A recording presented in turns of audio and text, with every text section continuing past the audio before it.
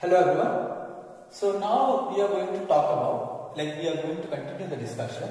So distribution of charges in a conductor and action of points. Okay. So it's a pretty theory concept. We have to talk about that, and I'll give you some examples as well. Okay. Listen. First one, distribution of charge in a conductor. So we are taking two conductors, two spherical conductors. So one is here A and other one is here B. Okay, two conductors and their radii R1 and R2, their charges Q1 on A and Q2 on B, and it's connected by a conducting wire. And one thing that you have to note that is the distance between two conductors, which is much bigger than their radii. Okay, then next one, first of all we have to find out, listen, when we connect, when we give a Q charge, a capital Q charge in common to both of them, so it will divide, or it will divide accordingly Q1 and Q2. What does that accordingly means? What is the criterion here? So it is very simple. That is a potential at A and potential here and potential here, VA and VB, both of them should be equal. Okay, that is we know all those. Because we know that one charge will always go from higher potential to lower potential until their potentials are equal.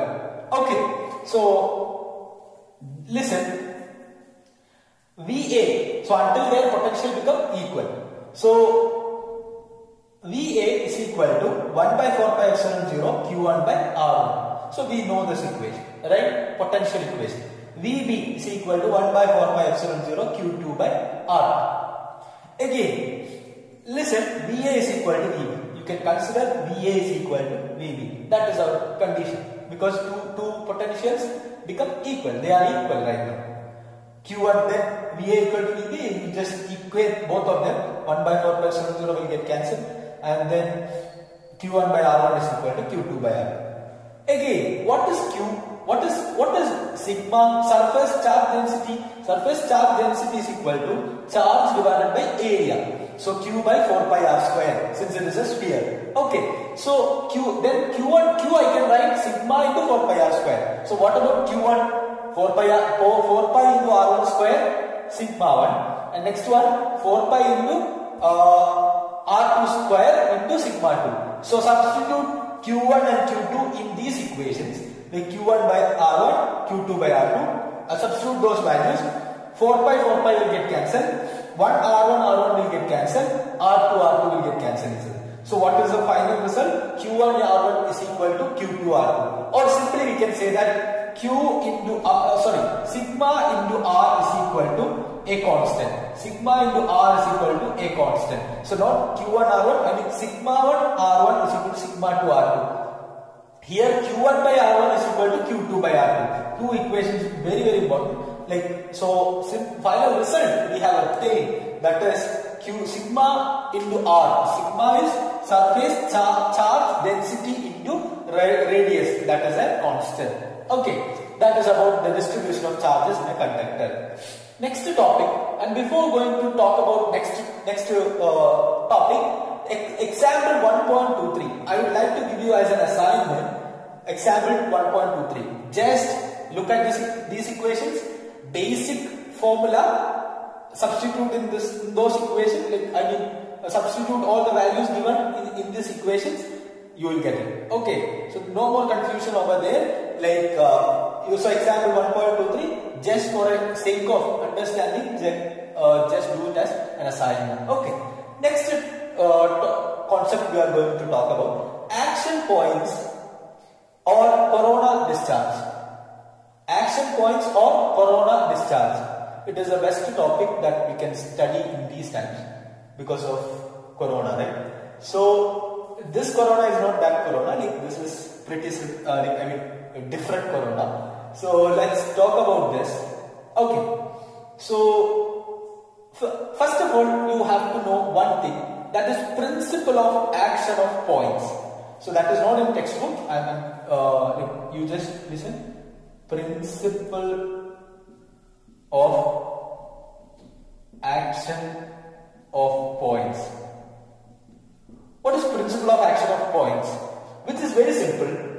That is, if suppose we have a conductor like this, suppose there is a conductor like this, and the one portion, like suppose look at this portion, this is a uniform conductor, but at one portion there is a spike over there. There is a spike over there. Then the area, the spike, it will be less, right? So in these cases, the charge density over here, like the charge density here, it will be much higher. Okay, that is principle of action of points compared to the charge density over other places. Okay, so this is what is principle of action of points. Waves, the Hertz experiment. So we have to discuss the same thing over there. So this has many applications like that. Okay, so in principle of corona discharge is nothing but, so suppose there is a conductor like this. There is a conductor like this, and look at this. Here it is a sharp region, right? So, or more of sharp region, area is less here. So here the charge density will be more here, charge density will be less here. Okay, so what, that is not corona discharge, that is what is action points. These points are called action points, and this particular principle is known as principle of action of points. Okay, again, this one. Okay, so this one, here the charge density is more, right? Due to this high charge density, what would happen is, it will ionize the air molecules over here. It would ionize the air molecules over there, and then what will happen? Positive and negative charges will get separated, and since it is positive charge, the negative charges will accumulate here. Negative charges will accumulate here, and positive charges will repel from that motion. Okay, that process is known as corona discharge. That process is known as corona discharge. Okay, I think you have got it. Since it is high, since high electric field is here, so charge density is more, means more electric field. So since there is more electric field over here, the air molecules here, they'll get ionized, then negative charges will accumulate, or negative charges will attract, positive charges will repel. Okay, and next we are going to study lightning arrestor or lightning conductor. It's very easy concept. That is, usually in homes we keep one small conductor, like so suppose this is my pretty home. Okay.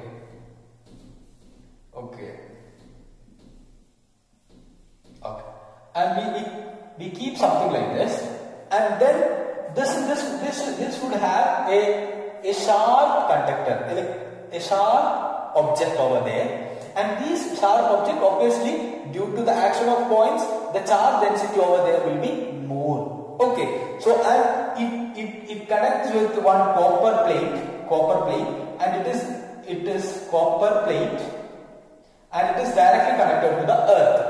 Okay, so earth is a universal acceptor, like universal conductor, we all know that. So earth will conduct all the charges, excess charges during lightning. So what will happen? The air molecules will get ionized. So then what will happen? This has a sharp edge. So due to action of points, charges will accumulate here. So the excess charges will go to the earth. Okay, so one thing you have to note, this is not like the name itself, it is lightning arrestor, but it is not exactly like that. Lightning will happen. It does not reject the lightning.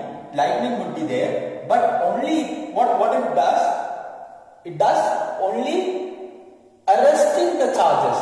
I mean, it is harmful to our house. Okay, so that is why this thing we keep it home. So usually in these times we don't keep that, but anyways, like it is a very good example of corona discharge and action of points. Okay, you read about this. It's a pretty theory concept. It's easy only. Okay, thank you.